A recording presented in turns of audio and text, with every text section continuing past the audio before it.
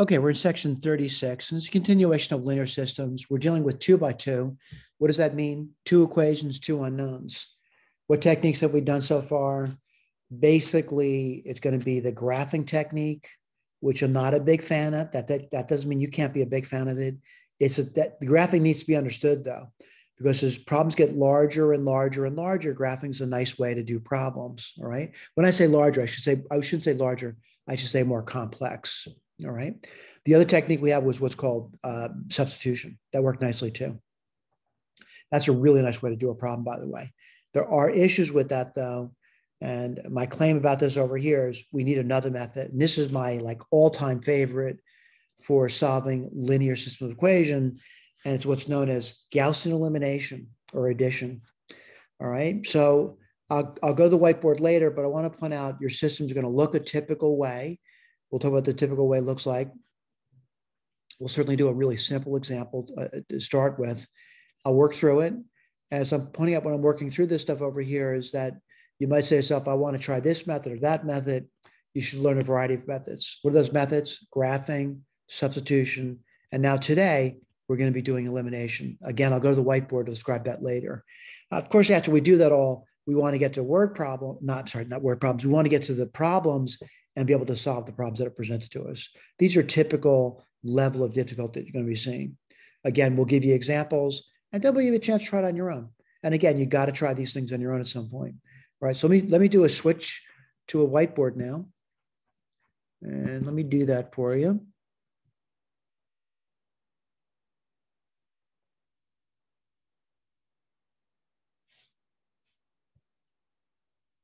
All right, let me just take a look here. Okay, so one step at a time, so to speak.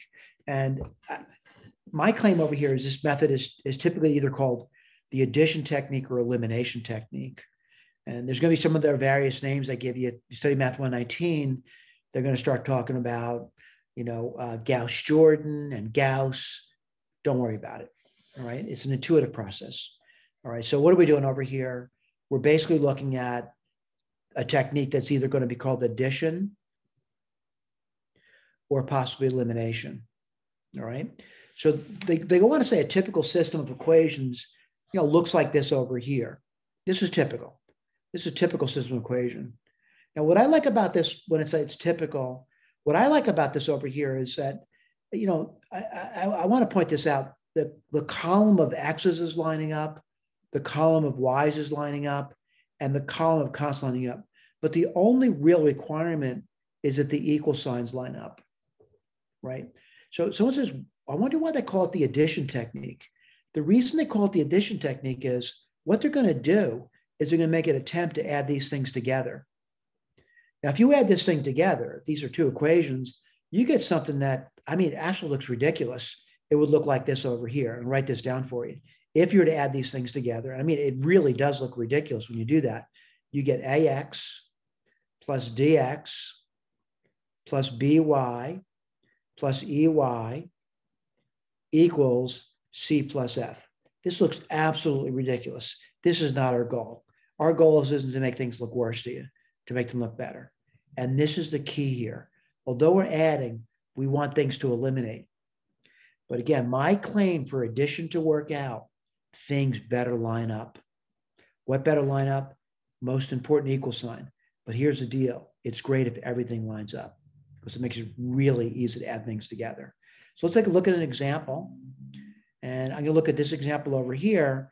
And the first thing I noticed about this particular problem is, although the equal signs are lining up, and I clearly see that, these are lining up, adding these together, other things don't line up. I want to tell you what I mean by that. This is X and this is Y. This is Y and this is X. They're not lining up. So my first thing I want to do here is just rearrange it in the order I like. So the first equation is in the order I like. And what is it? It's 2x minus 3y equals 1. That's fine. First equation's fine. It's x, y, number. X, y, number.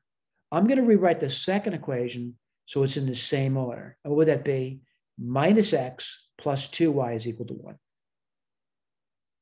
So I put on what I got over here. Everything is lining up. If you add this together, though, and this is where the trouble comes, if you add it together, right, if you add these things together, what would you get? I'll write this down for you. 2x minus x is x. Let me go back to a pen. 2x minus x is x. Minus 3y plus 2y is minus y. 1 plus 1 is 2. I got to be honest with you. I did add it together, but I didn't get the second thing they said they wanted, which was an elimination. What does that mean? Something was supposed to disappear. Nothing disappeared. Nothing. So although I was able to add them together, nothing disappeared.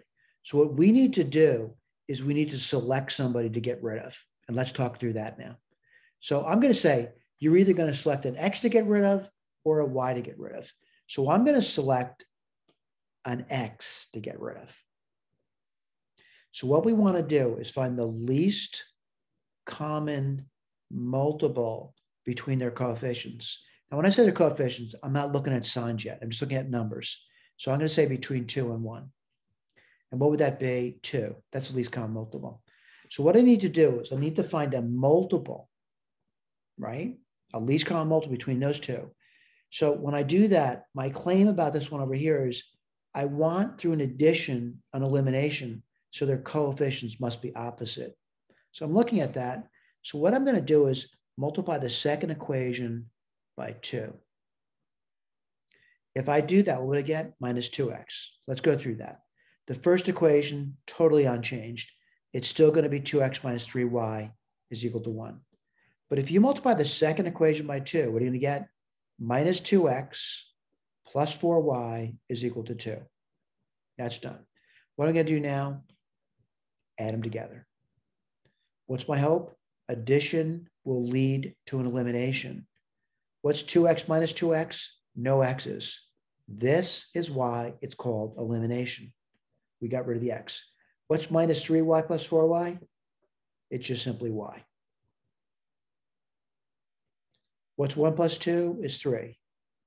Right now is the eureka moment. I know y is 3. What I don't know is I don't know the x. So what I want to do is I want to use elimination on this thing. I will eliminate the y's. Let's write this down. What's the LCM between 3 and 2? It's 6. All right, I'm going to erase some things in the problem.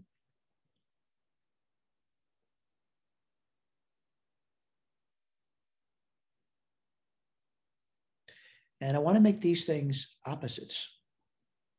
So I'm going to multiply the top equation by 2.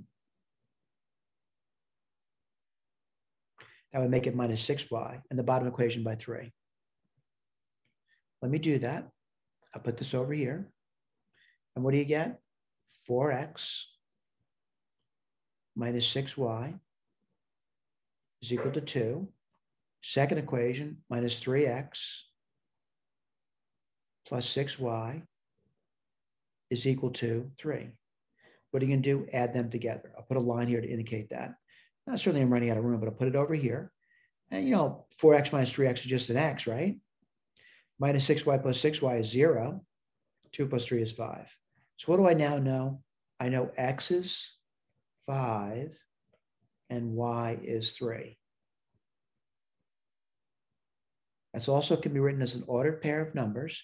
The ordered pair of numbers is going to be x comma y. And what do I believe it is? 5 comma 3. All right, I got to be honest with you. I might be wrong. I'm going to check it. You should always check in the original system. And let's go for that. All right, let's write down one step at a time. Let's do the first equation. It's right here. What's twice x? Well, I believe x is 5, so twice x is 10. Minus 3y. Well, I believe y is 3. What's 3 times 3? 9. This checks beautifully. I wonder if it checks in the second one. The second one says twice y. That's 6. Minus x. I believe x is 5. Does that equal 1? Of course it does. This checks out perfectly. All right. So I'm going to claim it's not a bad technique. All right. I actually like the technique. I prefer this technique to any other technique for linear systems, that is. Let's go to the next page. And I just want to point out on the very next page, I do point out the answers to it. And I do point out that checking is something you should be doing unless it's too difficult for you. All right, you don't do it then. Okay, we'll go to examples next. As we go through the examples, I want to point out we're looking for the system to be written in like a standard way, and we're looking for an elimination. Sometimes that requires some groundwork, finding an LCM. Generally speaking, they'll be quite easy to do that, all right? And the answers will be easy to check.